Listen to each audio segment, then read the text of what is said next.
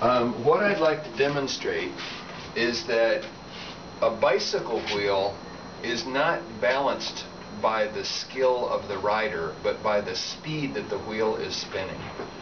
When a bicycle tire is just hanging, suspended from a string, it will just hang at equilibrium like any other object. The only thing that makes a bicycle tire stable is when it's spinning. So if I take this tire that's just hanging from a string, turn it on its side, and spin it, the tire will remain stable as long as it's spinning.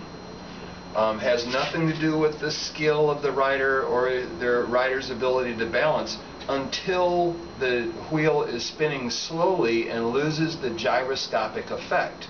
At that point, when the tire slows down, then it starts to become unstable, and as it slows down to less than about 3 miles an hour, then it starts to wobble and become unstable.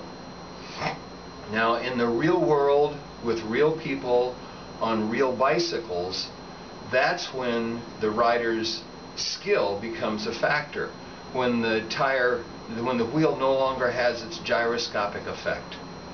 So that's really my point, is that the tire stability is based upon the gyroscopic effect, which doesn't kick in until the bicycle is going somewhere between 3 and 5 miles an hour.